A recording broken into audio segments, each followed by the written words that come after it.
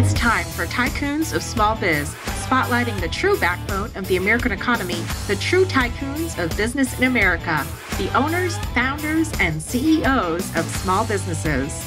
The show's hosts, Austin Peterson and Landon Nance, are registered representatives of Lincoln Financial Advisors Corporation, a broker-dealer, member SIPC, and registered investment advisor. The views expressed by your hosts, Austin and Landon, are not necessarily the views of Lincoln Financial Advisors. Backbone Planning Partners is a marketing name for registered representatives of Lincoln Financial Advisors.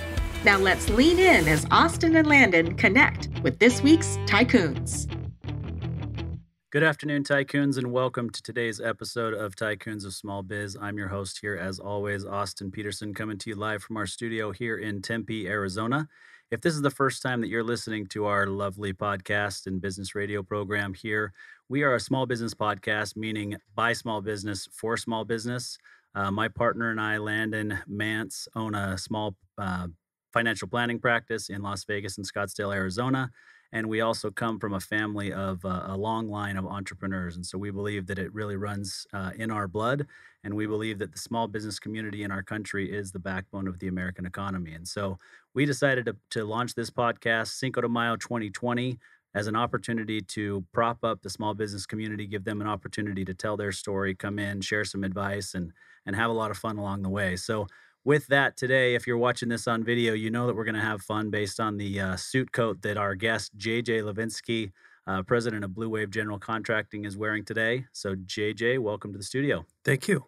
Yeah, we're excited to have you here. So, Bluewave General Contracting, it's a commercial contracting firm. We'll get into that. But before we go into the business side of things, why don't we just back up a little bit? Tell us about you personally. Where did you grow up? Did you go to college? What did you study? Do you have a family? Do you have any children? Whatever you'd like us to know about you personally. Yeah. Well, thanks for having me. Fortunate to have grown up in a very humble part of western Wisconsin, just east of Minneapolis, 2,000 people. And it's funny because I tell everyone it was the perfect incubator for what I've turned into today. You're always in sports. You're always competing. And just very humbled and blessed to know that I was brought up in that environment. And then went to state school, thought I wanted to be an architect. After one semester, I knew that wasn't my calling. And luckily, I had a mentor at the time that said, hey, go into this construction management stuff. You'll love it. And the rest is history. And also, after undergrad, worked in the industry, went back, got into graduate school. And I tell everyone that graduate school finally taught me how to learn. Because I never studied in high school or undergrad. It was kind of just memorization, regurgitation. Yep. Let's be honest, a lot of the problems with the educational system. But I enjoyed grad school. I never finished, but I got out of it what I wanted. And that kind of set me on a different trajectory as I was kind of transcending through the industry. And was very fortunate to live and work all over the country and world in the construction space. So kind of went into that corporate world, came back into more of the smaller entrepreneurial world, and quite honestly, never left Austin. Yeah, it's a lot of fun. I tell you, so I didn't grow up in the Midwest, right, near Minneapolis, but I grew up outside of Salt Lake City, not as small of a town, but the way that you describe it is very similar to the way that I grew up. I spent a fair amount of time on a farm as a kid. My grandfather was the farmer, and I was there. My parents were divorced at a very young age, and so I spent a lot of time there learning important things. And then my dad was in the construction industry. My dad's a retired stucco contractor. And so my exposure to construction throughout my lifetime is pretty high. I mean, I've spent a lot of time with different subcontractors. I owned a construction company for a while, a residential and commercial painting company for a while. It's something that I understand, that I'm fascinated by, but my dad and my brothers kind of because they're all kind of in that blue collar, out there, get your hands dirty type of a job. And it's obviously not what I do. So they make fun of me for that. Austin doesn't like to get his hands dirty, that sort of thing. But it's an industry that I have a massive amount of respect for. A lot of clients who are in the blue collar space, if you will, whether it's manufacturing or construction or industrial, whatever. But I don't know that there's a better place, whether it's farming or construction, to learn about the importance of hard work, period. Yeah, life skills 101. Yeah. What do you have an MBA in? Life. Right? Hard knocks. You always hear people talk about that. I look back at it and I'm thankful for every time that I got knocked down, beat up, picked yourself back up, because those same friends that were knocking you down were the ones picking you up. That's how we were raised, right? Yeah. And creates a tremendous lesson in life moving forward. And then on the family side, wonderful wife of 21 years, and we have two sons, one in the Marine Corps and one in junior high. So we moved to Arizona 8 years ago, and quite honestly, love not having to shovel sunshine like every other Yeah. transplant here, right?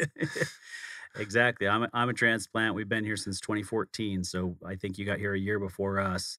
I tell my family that same thing. You don't shovel sunshine. How do you deal with that heat? Listen, I don't shovel sunshine. So, I can deal with the heat. It's going from the office to the car to the house to the pool to whatever. It just really doesn't affect me that much.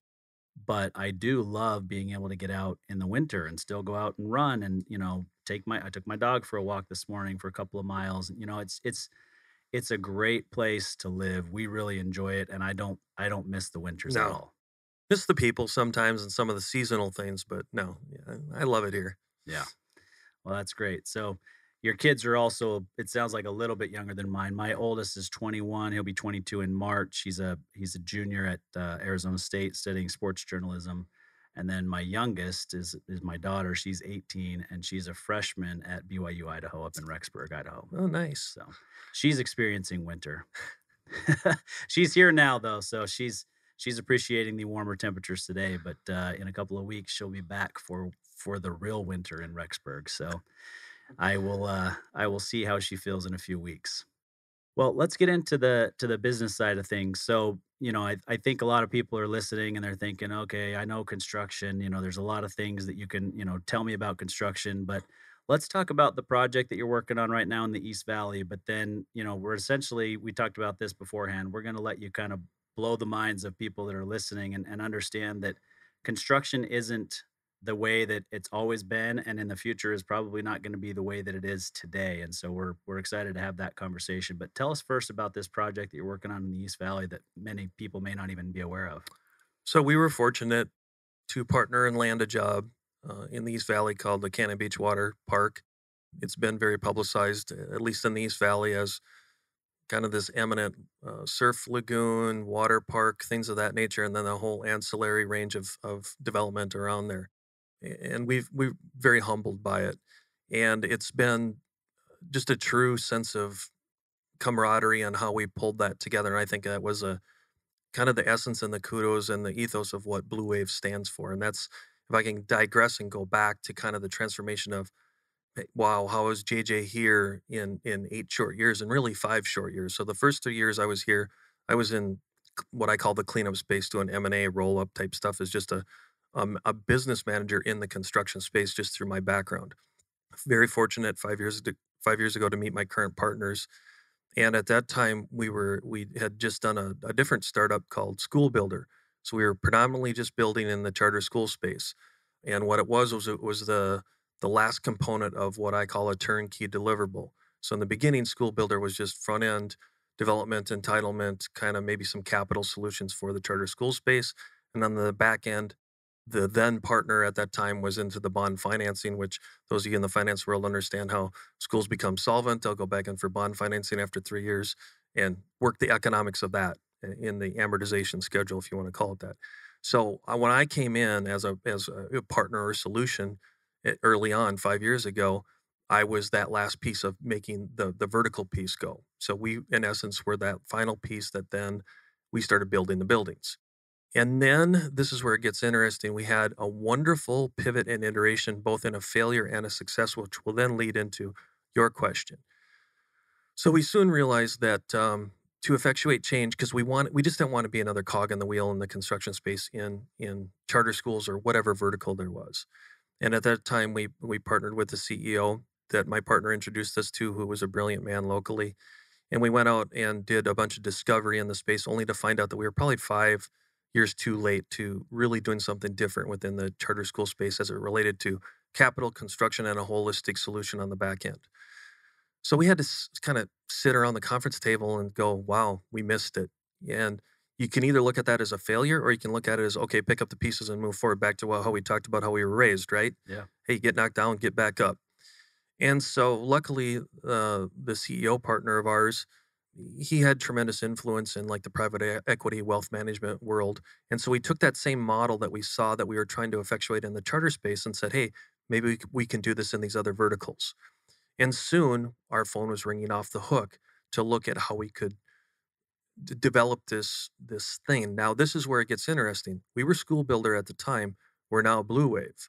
The irony is as I was sitting in your lobby, I looked up at all the business books, and here was the precursor to our name, Blue Ocean Strategy, the book. And so everyone asked me, how did you get your name?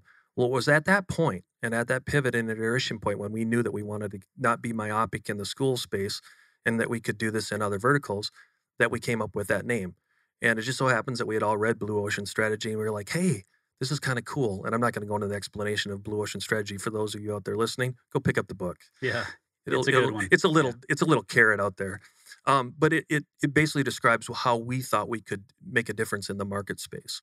And so with that, we developed the name Bluewave. We just adopted to that. The spelling was we had to take the French spelling EU because all the domains and trademarks and everything that we wanted for social media and SEO were taken under the conventional spelling. It was a high risk at the time, and now I laugh because it was the biggest mistake of marketing we've ever made. Because half the people are like, "Hey, why do you spell your name the way it is, and what does it mean?" Well, if you can tell your story, there's no better lead-in, right? So anyway, that's kind of how the whole thing developed. Well, when all those phone calls started coming in, and without getting into all the minutia, basically what we were trying to do was treat construction was our currency to create a holistic solution for people that had facilities-based needs. So imagine, we didn't define it by the vertical, Austin. We looked at it as if capital and if the end user wanted something, and it just so happens that the currency to get there was probably a facilities-based solution that had construction, we could monetize the construction in a way that was market fair. But more importantly, what could we solve in their front end, i.e., capital, real estate, entitlement, whatever? And then on the back end is how could we protect that asset? What asset classes were there? What returns were there? Everything from looking at cap rates to performance to IRRs to ROIs. Look at it from like a Wall Street person would instead of treating it like a construction person. They don't care about bricks and mortar. 90% of the people that hire us don't care. Right. That's what they hire us for. And our problem is our industry wants to barf on them and consume them with all of our problems. Take that away, right? So anyway, we started doing that, and then we kind of hit a bump in the road because we were going after what I call too big of projects too early in our maturation cycle, and so we kind of failed. But again, now we're back to where we were 5 minutes ago again. Pick yourself up and go after it. So I went back strategically with Bluewave back to the school space to kind of build back our cash flow reputation and do things. And so that sustained us for a while. Well, then it's just so happens that by us planting those seeds and those holistic deliverables, the phone started ringing again around the valley to then prop us up to, wow, we were on to something earlier. It was just, we tried to eat the elephant all in one bite, right? Now we were back to eating it a little bit at a time. And so the Cannon Beach is a perfect collision, if you will, of how our story and our maturation matched a developer, a capital stack, and a group that wanted something bigger than just a general contracting solution.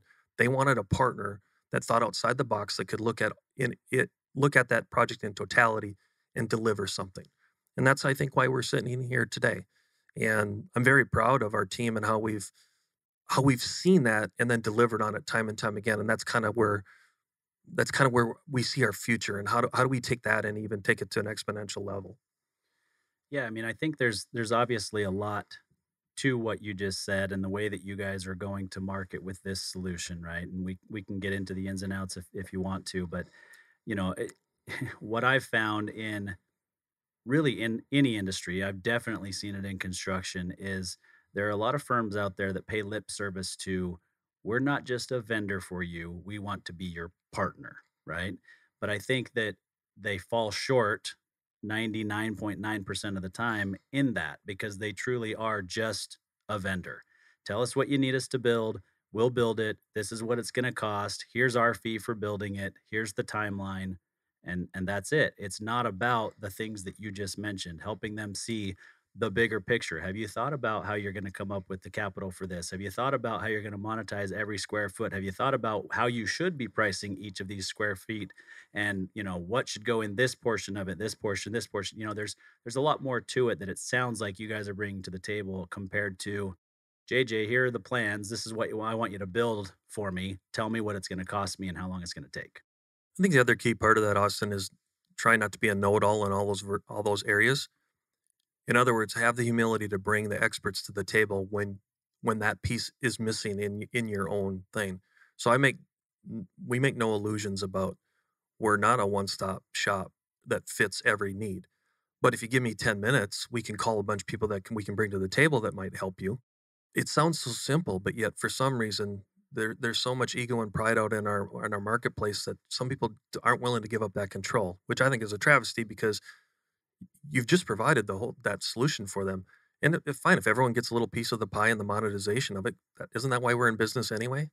Yeah. So I don't know why it is, but now as an old guy, it just seems so easy to see that. So we just try to consistently deliver on that message and then kind of take it to kind of the next level. Yeah. It's interesting you say that you're not the expert in every area, right? Because Landon and I will say that in our own business. We're not an expert in each of these areas, but we know enough to know when we're going beyond our own expertise, and we have contacts or relationships with people who are experts that can go farther than we can personally go for you. Right.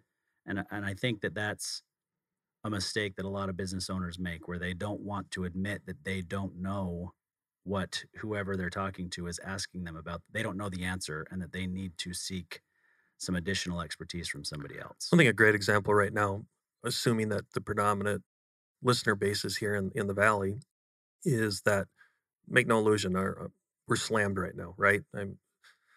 Demand is outstripping supply for construction. And so I look back 5 years and maybe what I would call some of my competitors or even friendly competitors, we were still pretty close to the chest that we wanted all those leads and we wanted to take that and win every job.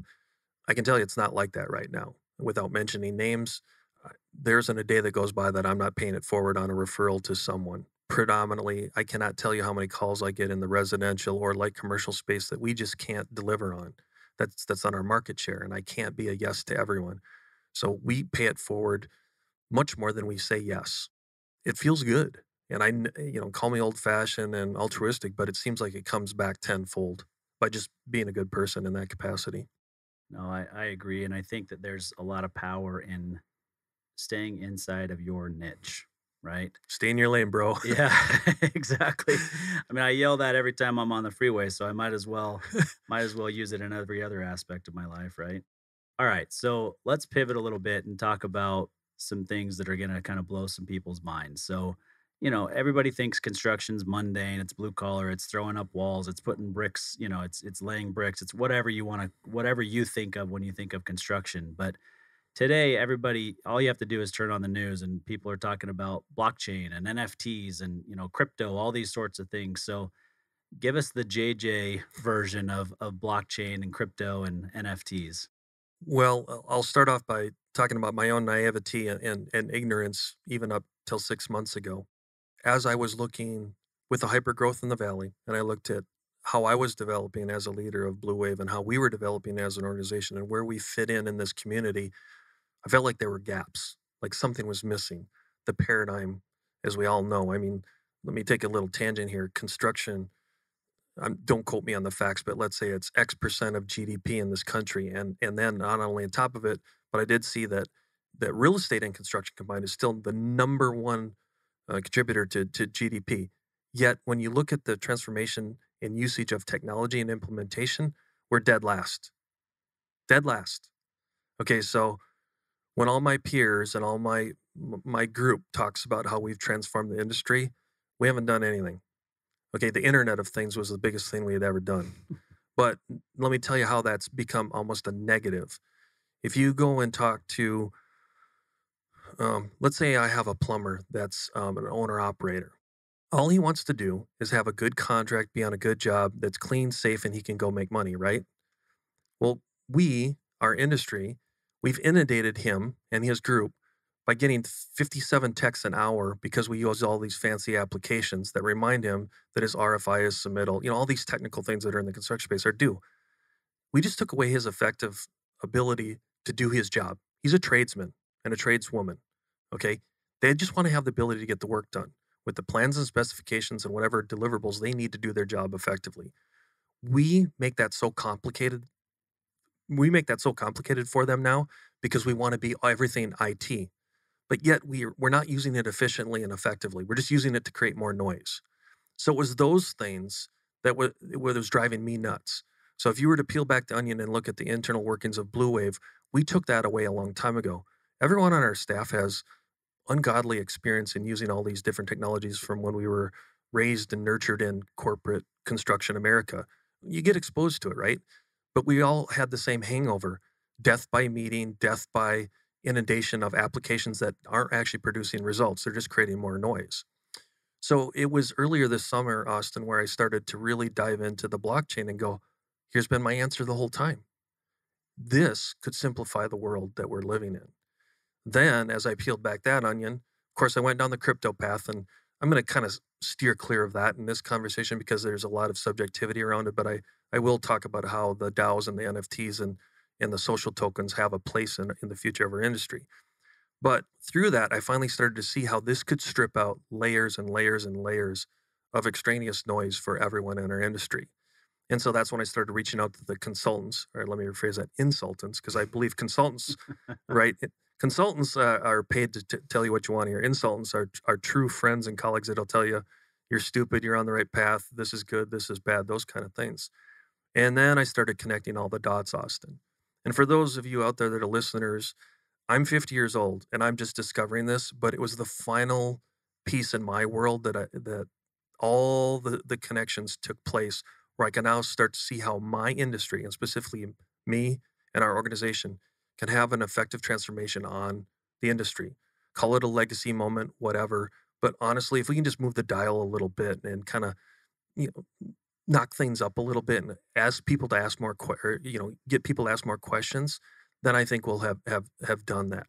So back to that plumber is just figure out a way to make his life simpler so he can then make money and do his trade to the best of his ability. So that's kind of how it all started. Now, if we go into different chapters, I think a great way to visualize it for the listener is, let me jump further to Meta and 3.0. I don't know if anyone's been on your podcast to talk about what Zuckerberg and everyone's doing in the Web 3.0 and the meta space.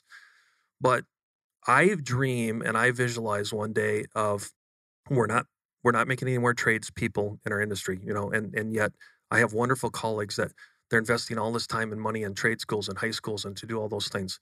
That's good. We need that too. But little guys like me, we don't have the capital to do that. We don't have the backing.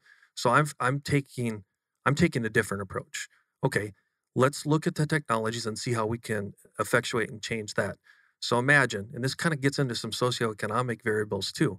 Imagine that a guy or gal, PhD or engineering degree in India, that basically is by American standards is on poverty, but yet is brilliant at what he does. I'll just use a he for this example. Structural engineer, master welder, understands everything with rebar.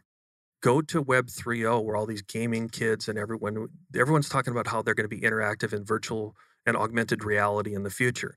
But imagine that engineer has his Oculus on in Mumbai, and I have a immigrant person that can barely speak English here in the States on a job, and they're getting ready for concrete forms, is a great example. And he doesn't know how to tie off the rebar that's specifically designed for this crazy engineering schematic that's in front of him. Imagine that guy has the Oculus on over there and the other guy in this end has the Oculus on there, and they can digitally transform this together. And then the digital interpretation between whatever language he's speaking and whatever the native tongue of this labor is, that's profound, Austin. Yeah, it is. Those are the kind of things that before I go in the dirt in my industry, I want to see happen. And I don't think it's that far away. I think a good example locally, and without getting too political here, was what Katera tried to do. I'm not going to make any judgments about what happened beyond that, but look at how they tried to transform the industry. There were wonderful ideas there. So as far as taking things modular, taking things and cutting out middlemen, and it wasn't to cut out the middlemen, it was to beat inflation and beat all these supply chain issues and all these things. If we're not going to solve these problems from a solution-based standpoint, then we're just contributing to them more and more. So anyway, going back to that Medan 3.0, I could give probably 30 more examples of how that could work in our industry long term. But you can see the remote nature. I mean, you and I were actually at another deal where, remember, that guy was talking about near shoring and onshoring because of the specific need. Yeah. Yet I think this could be a solution to the following the sun type thing. Because in the construction space, it's not as subjective. It's a lot more objective, to where if that engineer picks it up, it's standards, right? And it could even be done digitally. So now even take that one step further. Let's go back to where all that digital is then backed up in the blockchain versus all these proprietary systems that never talk. So I distill it all back to what the blockchain provides, and that is smart contracts, all the digital and algorithmic backgrounds to all these things that are math based. Let's be honest, construction is 90% math based that's applied through a craft. So I still think that this is the solution going forward. Now, going down the tangential pieces of the funding, like how are NFTs and DAOs and the different tokens going to be used? Take that same example back to the structural guy in India. Again, take currencies out of here. In the future, could he on the blockchain or whether it was the DAO or the DeFi, if for those listeners that don't know what DeFi is, maybe write it down and look it up. And DAO is DAO. It's not DOW. It's DAO. And look at how these things are all interactive. They're very simple when you look at it in context. Again, if a 50-year-old guy like me can figure it out, all the people younger than me, you guys should be speaking this language fluently. The other thing I found out is that 2% of the general population even understands what an NFT is right now, or DAOs or DeFis or any of that kind of space. I don't think it's going to change. I think it's here to stay. The volatility of the crypto, that's a whole nother topic that you can get on with another expert. But as far as the construction space, I see that person, what it does is it takes away everything that they stand for in the decentralized command. So that person now can think of it as a 1099. They're sitting out there in space. They have value. They have expertise. They can now monetize themselves in the global market and be connected through, maybe not through the DAO, but through a DeFi, where they are now getting paid through a token, a coin, or a social token for their services to contribute to an output that solves a solution in the construction space. So imagine in a construction job site where everything was local and all those contracts were written old-fashioned style, paper, email, all those kind of things. Imagine that all in the blockchain. Now imagine that the laborers are still local, but that all the consultants, engineers, and anyone contributing to the solutions could now truly be global. And that's all done. That could all be done through the blockchain. It could all be monetized and exchanged through all those different, call it intermediary type means and methods. But then all of it is then backed up digitally on the blockchain as well, as far as here's your solution, here's your end game, here's how it's recorded. So I know that was a high overview, Austin, but I think we could maybe take a departure here and you can ask me some questions, because I have some other ideas about how this could then fill some of the voids that we're seeing locally. And one of the best examples is regulatory agencies. But let's take a little moment and you ask me some questions, and I'll come back to that. Yeah, no, I've definitely got some comments and some questions. Let's take a break for a quick second. We're going to play a call to action for our audience, and then we'll come back and discuss this further. Hey there, Tycoons. Austin Peterson here, co-host of Tycoons of Small Biz. If you think you have what it takes to be considered a tycoon and you're wondering how you could become a featured guest, please follow and then message us at Tycoons of Small Biz on LinkedIn. We'd love to have a conversation with you to see if it is a mutually good fit, and if so, we'll get you scheduled for an interview. If you're unsure about being a guest on our podcast, but are contemplating selling your business over the next few years and you'd like to know what your business is worth, please also follow us and then message us on LinkedIn for your no-obligation, informal valuation of your business. We look forward to hearing from you, and thanks for listening to the Tycoons of Small Biz podcast. And now, back to today's program.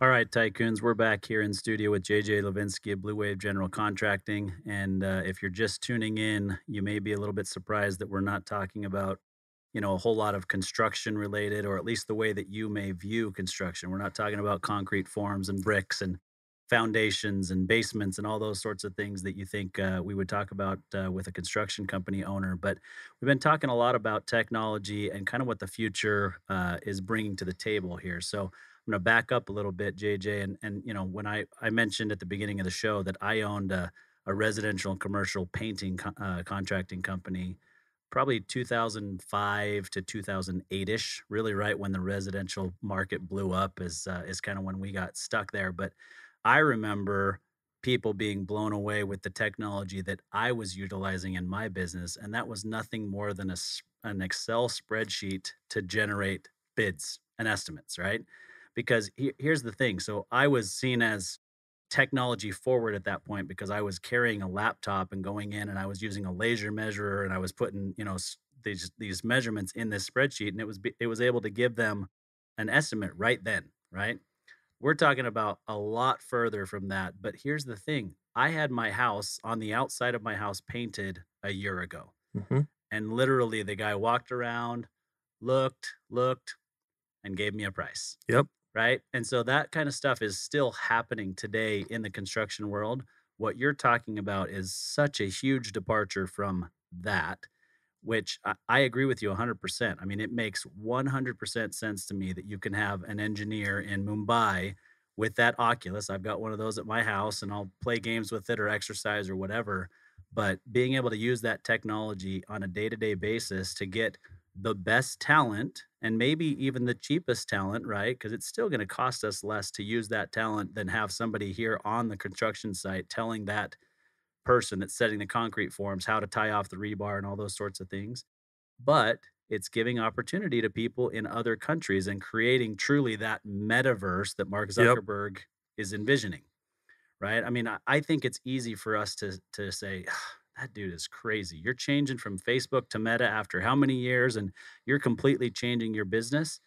The reality is he's on to something. And this truly is the future. So I think that it's interesting to have this conversation and realize in real world terms, in something that people understand rather than I'm not sure what the metaverse is, or I have no idea what a DAO is, or wait, blockchain. I thought blockchain was just Bitcoin, like not even being able to delineate or differentiate between blockchain and crypto is the way that most of the population in our country is today. Right. Less than 5% easily. Yeah. And I mean, it's yeah, you said it earlier, like we could have somebody come in and talk about crypto and the marketplace for crypto and all that kind of stuff. That has its place and it's important to discuss and for people to understand. But the blockchain and how data is stored and how we have the ability to pay people in other countries and there's still a lot that has to be figured out, but why not, right? Like why doesn't this make sense for Well, construction and any other industry? for the reason I got here, Austin, to this pivot point in my life and understanding and why it all kind of came together was I looked at my own encumbrances. So me growing a business, like I hit a bonding capacity because I grew too fast. Okay, so without going into details, there's all sorts of ways to go around that. But in this world, technically, if I leverage blockchain to its truest T, where all these things were put in place, would it 100% take away a lender or someone requiring bonding? Maybe not, but you're taking a lot of risk off the table. I'm conservatively estimating that if I'm representing capital, and let's be honest, that's how everything works, right? I mean, money usually starts something, and we want a return out of it. Even if it's nonprofit, there's still that has to take place. So we always get the question, well, geez, construction, why are you guys so expensive? You're going up and up and up in price. Well, it's because you, meaning you capital, you underwriting, you bonding, and I'm going to get some people upset with me on this call, but that's fine. We have to add all that into the cost of the construction cogs. It Yep. goes right on your cogs. And so a lot of this answers those questions, and it takes the human element out of it, not for a bad reason, for a better reason. It's letting math talk to math, computers talk to computers. If you understand the simplicity of blockchain, we're just taking out subjectivity and perceived risk when let the math determine if there's risk or not. Right, Yeah. Austin? So I love what it does of creating kind of a new baseline, a new paradigm of how do we go forward, and then how do we manage all those other things? Well, that's a lot of the other piece of this. Let me go, but you bring up this. This is a great segue into for those of you in the valley that understand construction. A lot of times we have to submit to a municipality. Okay, and the other problem they have is they don't have enough people right now to process all these plans, all these submittals, all these things. Can you imagine if we took away all that human, again, oversight, this, that, and thing, and we could digitize it all? Well, guess what? Most of it already is digitized. It's just nothing knows how to read it. Yeah. And nothing knows how to read it and then interpret it back into data that goes out the other way. That, in essence, if you can visualize this listener base, that's what we're talking about where blockchain could solve problems. So now put yourself in the municipality's seat. Well, geez, we're going to give up the revenue. No, the developer and the capital people don't care. Okay, they're willing to still pay the permit fees and the permit review. They just want it done faster. Yep. So everyone wins. The tax base wins because they're still you know, that developer is paying the taxes and the fees to get this done to make sure it's being done correctly. We're not talking about circumventing any rules or regulations here. Speed kills. So let's just help speed this up. Take away a bunch of centralized command control that doesn't add value, and then give that to the marketplace. And that, in essence, is kind of what it is. It's decentralized command. And when you peel back the onion on DAOs, blockchain and all these things, that's if I was to give a common denominator for the layperson and the listener that doesn't understand anything, that's the biggest message here is it's decentralized command where you, the user, you own as much of the equity as anyone else. Sometimes hard to comprehend, but once you get that comprehension of it, it opens up a whole new world of how you see all this interaction in this space. Yeah. So to make sure our listeners understand, and really, quite honestly, to make sure I understood exactly what you were meaning there, if we go back to the idea of submitting plans to the municipality, Right. right? Whatever it is, you've got to submit the application, the plans, all that kind of stuff. And what the city is concerned about is, does it meet our requirements? Yeah, right? codes, statutes, whatever's written in the bylaws. Right. So essentially, what happens in the blockchain is the municipality has uploaded to the blockchain the requirements. You're uploading your information to the blockchain as well. And those things are speaking to each other to verify that it actually meets Correct. the guidelines. In a digital language. Yeah, it's all converted to digital language. Yeah, right. Coding. Rather than an individual reading it and looking at the plans themselves to see if it fits. Now, a safety measure that still goes across a human's eyes, but by and large, 95% of it has already been vetted. But now, again, back to capital or developer or anyone in the real estate space, they feel like, wow, it's not sitting on because Bob had to take his 2-week vacation at the end of the month because he had accrued it. Now my plans are sitting on his desk. Well, what's the carry of the interest on 20 million for those 2 weeks? Yeah. You see where I'm going with this? Yep. So it simplifies things, but I think it's the paradigm and us as a society understanding this. It's not scary.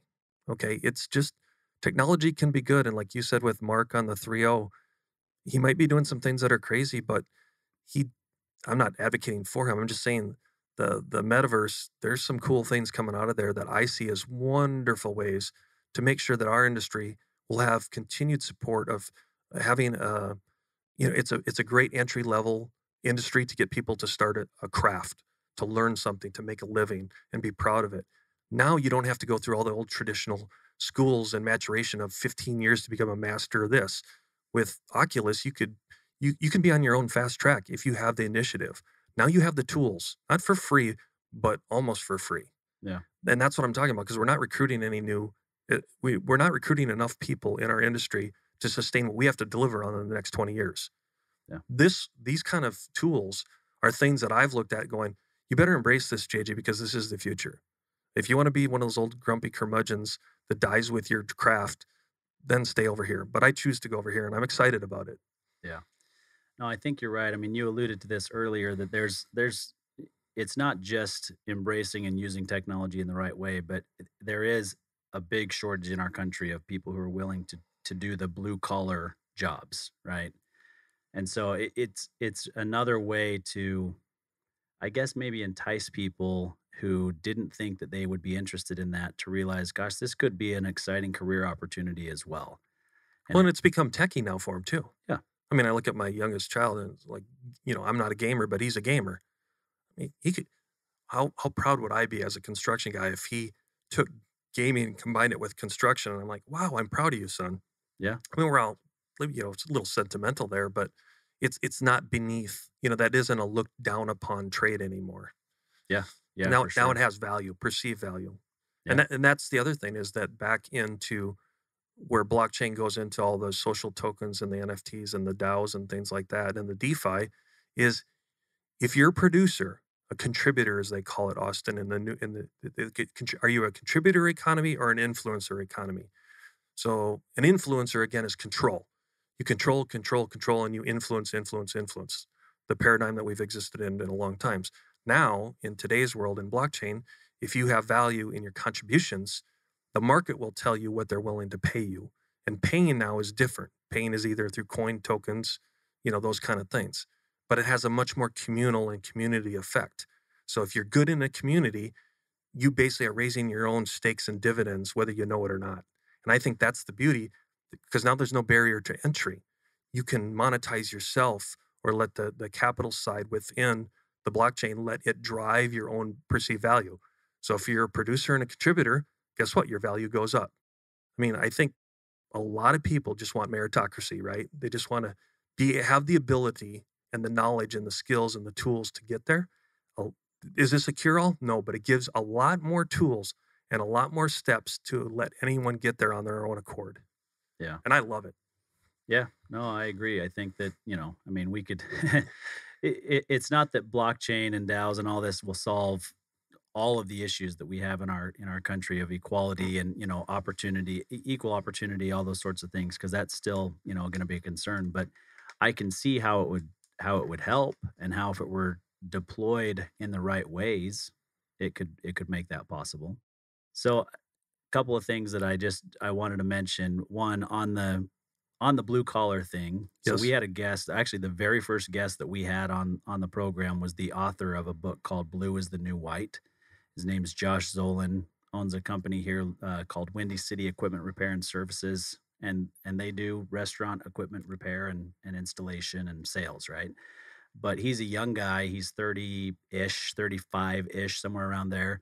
Pretty young guy, and just kind of fell into this business because his dad fell into this business. Like they have a really cool story. The dad was actually a stuntman in Hollywood, and then and he got hurt and he needed to do something else, and he was looking for a job and ended up fixing some guy's oven and realized that he made more fixing that guy's oven than he had made in a week working for somebody else. And that's really how the company got started, right?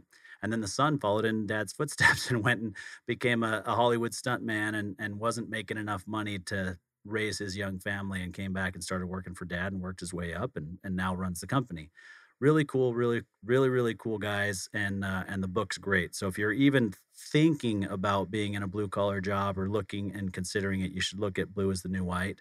The real thing that it really led me to think of is you were talking about blue ocean strategy. We're talking about technology. I just started re-listening on Audible to Jim Collins' Good to Great. Great book. I mean, it's definitely one that you read or listen to multiple times.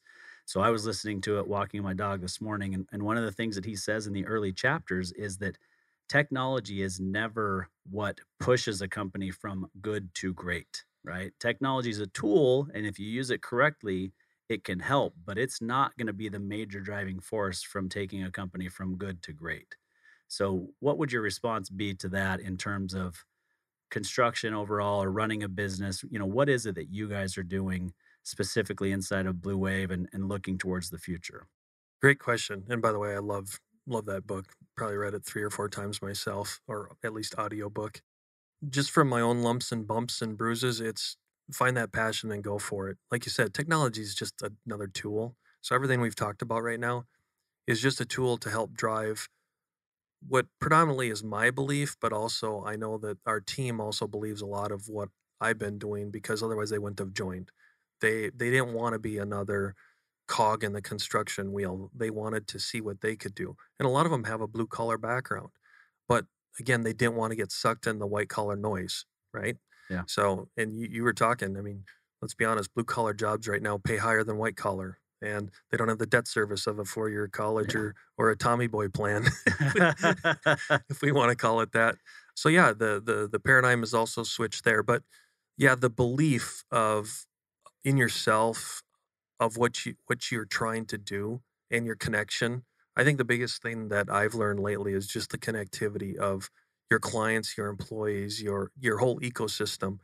I tend to, when I get into the ultra focus mode, I get out of that. And now having people make me aware that that is so important. It's kind of cool. It's humbling for me, but I see how it has such a great impact on what you were asking is how do you then take that to market? And on that, it's let them value you and tell you versus you trying to pound your value down their throats, right? Yep. If you have what it takes, you'll find out soon enough. And if not, I ask you to do what a lot of us have done when we get knocked down, get back up, which we've talked about 3 or 4 times already today, reassess and find out is this your true north, right? Is this your compass? And if you stay on that, you'd be amazed how well your your business and your life and your combination of the two work out. So I hope that answers a little bit of your question. I know that was a little bit tangential, but I got back to the front door eventually. No, I think you did a great job. You got there. It comes down to leadership, right? And in the book early on, it talks about level 5 leadership, and that's kind of the first, core principle that's taught in taking these companies from good to great. But level 5 leadership really just means that you're taking things to a different level than another leader. And some of that is, like you said, it's listening to the people that you've hired, right? I mean, hire good people and let them tell you what you should do, not hire good people and tell them what to do, right? And you've got to have, it's not just about your people being your most important asset, but it's your best people being your most important asset and making sure that they're empowered to do what you hired them for. And if you don't have somebody who can do that, then you probably do have the wrong people. But the last thing that a leader should do is step in the way of somebody else that they've hired and tell them what to do if they have more experience than they do. You hired them for a reason, let them do what they do. hmm Another thing, early on, if we go back to some of the earlier questions you were asking me, I just realized that another important thing that we've seen the market share ask us is take ownership. Instead of being a vendor, like you were talking, are you Yeah. just a vendor? So in that ownership thing, we always bring up the word equity. Yeah. But I don't know if we've necessarily thought about equity in the new equity terms, Austin. So let me take a moment to talk about how I see this transforming a little bit, how we tie it to blockchain, but more importantly, just in its infant state right now in short term. And that is as a general contractor, I get all asked all the time, like, "Oh, what are you willing to put in for skin in the game here?" Okay, so we've actively started saying we will. Now, in again in today's world, that's just money or defer your fee to take an equity position in Holdco or whoever you're working for, right? Yeah. And that's easily done in the business world, but it makes them feel good because now they don't. It's not a transaction. Now my GC is now my partner, and they're going to look out for things. And it's almost like a subconscious thing where they don't think you're going to screw them now because our industry has a terrible reputation of, oh, they're just going to bid it low and change order me to death. Okay, Yeah. well, we could go on that forever. But now when I look at it in the blockchain environment and back to the tokens and stuff like that, I think you can now define that equity in the community base. So I'll give you a great example back to the Cannon Beach Water Park. I was naive to what kind of person would be using that water park once we get it done. Because it's really not a water park, it's more of a surf lagoon. Yeah. It's tailored more to the active sports person than someone going and laying in a beach, thing and drinking a beer. It's really not like that. Yeah. But once I saw the demographic of that group and started watching what was happening on social media, I realized like these people are passionate and they're global. So I started thinking like how would this next park be done in JJ's version of what I just described earlier? So let me take the listener through this. Imagine that the original capital or the original equity is what it is. There might be a large investor, one or two that have some wealth, but now they create a blockchain community, which let's call that a DAO right now. Or in the DeFi space, they create a DAO, which is basically you contribute, you're part of this ecosystem, a decentralized command that now would raise the money, use crowdsourcing, for example, another let's interject another piece of what's going on in the world right now. And now you take down this piece of property in Australia. Let's use that as an example. And then from there, now all those people feel like they're part of that equity, that community. And now back to our creator versus influencer, now they have creator contributions to this that's building the perceived equity of that total build out of that tangible water / surf lagoon, but also all the inherent things that come out of that make them tick. The action, the excitement, the friendship, the collegial experience, the traveling, the adventure, all those things that come that influence our right brain versus our left brain type decision making. And then at the end, this is all done through smart contracts on the blockchain. So I know that was a quick example of how we take equity now of taking ownership so we have more community-based things to how that looks in the future, both in in kind of a hypothetical project. But I wanted to make the listener aware that it's not just about that. It's about think of yourself of what communities would you like to be in? What's important to you, Austin? Like if you're a hiker, what makes you tick outside of work that you could combine your work with contributing to your community as a hiker or as a passionate golfer or as a philanthropist? The biggest takeaway I'm seeing as I'm exploring all these spaces based on blockchain is how impactful that community tagline is. And I'm using my air quotes right now. I was humbled to see how important that is to many people in society. And now that I understand that, I'm understanding, don't sell that, but give them tools so that they can then double down on that, because that's what drives people. Oh, it just so happens now you got a return on investment as well. Yeah. Don't think money. Think, are your deposits, your intellectual deposits as a creator, are you getting more out of it than what you put into it? And that's been the humbling part for me as an old guy, to see how the younger generations, that's very, very important to them.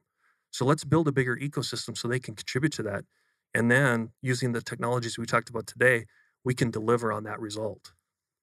Does that kind of make sense, Austin? Yeah, no, it makes a ton of sense. And, you said it's, the intellectual contribution, but the financial side is actually very true too, right? I mean, you turn on the news and you talk about how the rich all you hear is the rich get richer and the poor get poorer. And, you don't have equal opportunity to participate in this. But with the blockchain and with these, crypto type coins and tokens and all those that are out there, you could technically get in as a very small investor without having to, the minimum of $500,000 to get in or minimum of $1 million to get in. All of a sudden you got somebody who's got $100 and can put in $100 every 2 weeks and contribute to whatever it is that you're talking about, building another Cannon Beach, park or whatever. Then all of a sudden you do have truly equal opportunity at wealth to participate in these types of projects, which I think could be really cool. So anyway, that was kind of I just wanted to put it in context with that surf park, because I thought it was a great example of how looking at how important the community aspect was to those people that love to surf and how global they are, that they could do something like that. Yeah, definitely. Well, we believe it or not, we've gone almost a full hour, so we're kind of up against it here. But I'm going to leave it with you, JJ, to let our listeners know anything else that they need to know. How do they get a hold of JJ? How do they get a hold of Bluewave Consulting? What would you like our listeners to know they don't already know? Great question. So bluewave.com, that's BLEUWAVE, and or JJ Levenske. I'm all over LinkedIn, and that's the best spot to get at me. Naturally, it goes to all the other social media platforms, but I play there, and then I let my smart people make sure that it gets disseminated everywhere else. We're local. I love to talk and meet about these kind of things. I actually was introduced to you, Austin, through other networking groups and things like that. So I'm still passionate about how we can do these things within our own community first and take it out. But very accessible for anyone that wants to open up the dialogue on this, or even just old school construction. Yeah, no, definitely. And, the funny thing about Phoenix is if you're not listening, if you're here, but excuse me, if you're listening, but you're not here in Phoenix and you don't know this, Phoenix is really the biggest small city in the country. I mean, it's all about small business here in Phoenix, and it truly is the hub of small business in the country. So we appreciate you being here. I've really appreciated the conversation. I've learned some things along the way, and definitely some things that I didn't expect to learn along the way. So appreciate the conversation, JJ. Appreciate the invitation, Austin.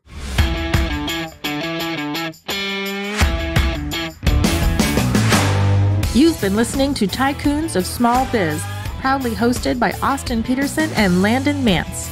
Austin and Landon are comprehensive financial planning professionals specializing in financial, estate, and succession planning for small business owners. Austin and Landon have offices in Scottsdale, Arizona, and Las Vegas, Nevada, and represent clients in 14 states throughout the country. Join Austin, Landon, and the featured Tycoons live every Tuesday at 1 p.m. right here on Business RadioX and your favorite podcast.